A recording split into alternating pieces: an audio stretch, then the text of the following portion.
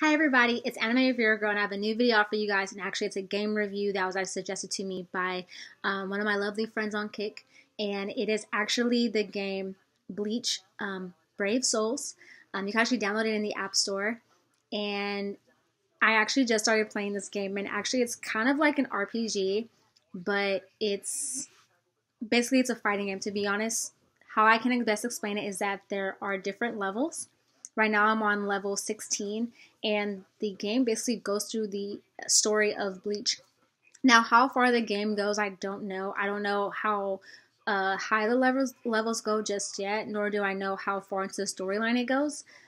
Right now I'm at the part with Chad is actually where I'm at in the storyline so far. Basically, you start out with Ichigo, and basically you're fighting, hollows along the way with the help of Rukia. And then you're able to get these things called little orbs that are you can use to summon other characters. So for me, my first time summoning a character is I got Jushiro Ukitake. And they have stars as far as with, I want to say it's how powerful they are, and sometimes they'll say like how rare they are as well. And as you gain more orbs, you can also use them to summon more different characters. So for me, I've summoned 2 more characters since then. I've summoned Orihime, and I've also summoned Ikaku. It's actually a character I just got today. And I've been playing the game for probably almost a week now. I'm not as far in it as most people probably are into it, but it's still a really fun game. It's actually really easy, and for me, I'm not always someone for playing RPGs just because I start to get bored kind of easily, but this game's actually really quick and to the point.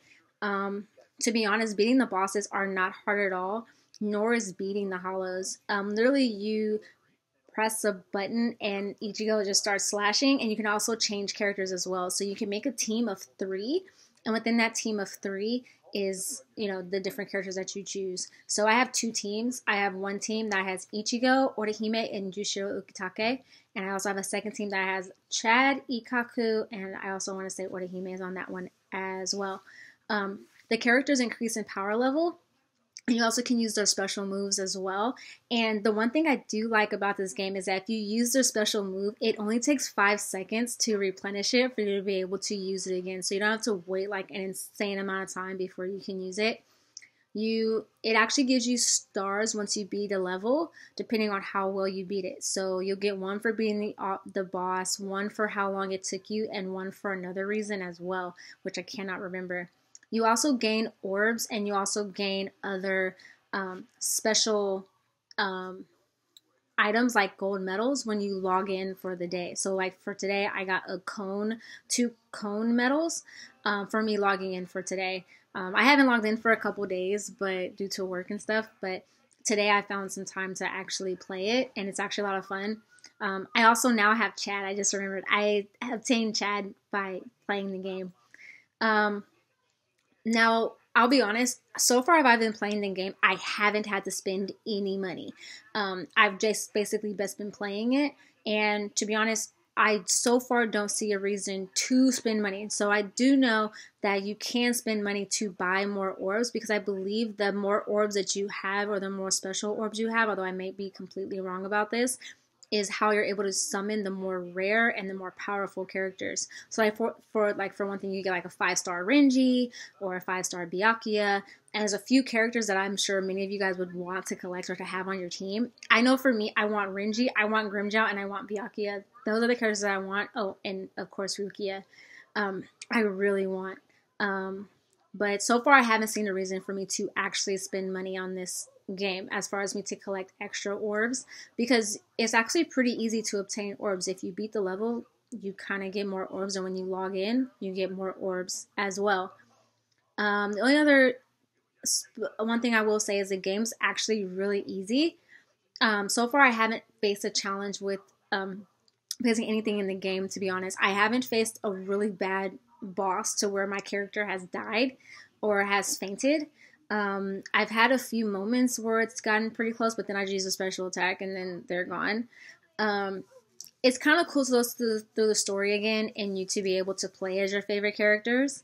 That's one of the things that I really, really like. But so far the game's actually a lot of fun. I'm going to keep playing it to see what other things are going on. I'm also playing another game as well. I'm playing the Neo Monsters game as well, which is also another game that I just started playing too. And it's similar to Pokemon, but I'll explain to that another one later on. As far as I know, this game is available in both the iOS App Store for Apple and also in the Google Play Store as well. Just because the person that recommended the game to me, I believe, does not have an Apple phone. I want to say they have an Android. And they also have the game. So I'm assuming that it's on both, which means if you're an Android user, you can play this game, as well as if you're an iPhone user. If you haven't played this game yet, definitely play it. And if you're someone that's a fan of Bleach and someone who likes to read the manga or has watched the anime, and as everyone knows, the anime is now over, the manga is still ongoing. This is a great way for you to be able to still enjoy Bleach, even though the anime is over.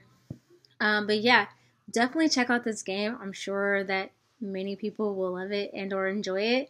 It's called, once again, the game is called Bleach Brave Souls. Search for it in the App Store, and I'm sure you'll like it. I give it 2 thumbs up. And this is from someone who doesn't really like super duper hard games and isn't a big fan of RPGs, but I really like it. I feel like it's kind of like, I don't want to say it's like Candy Crush, but with the levels, it kind of is. So yeah. Sorry, but one last thing. The only thing I don't like about this game is that there's a lot of talking in this game, like reading and scripts and stuff.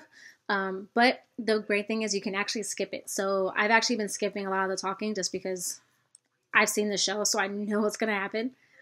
Yeah. Anyway, I hope you guys have a great day or a great night whenever you're watching this. Once again, don't forget to hit that subscribe button if you haven't already. I'm going to leave links to my social media accounts below. Links to my Instagram, my Twitter, my anime blog, and also my Ask FM. I like when you guys ask me questions.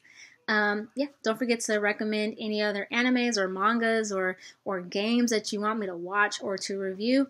I'm currently watching another anime now.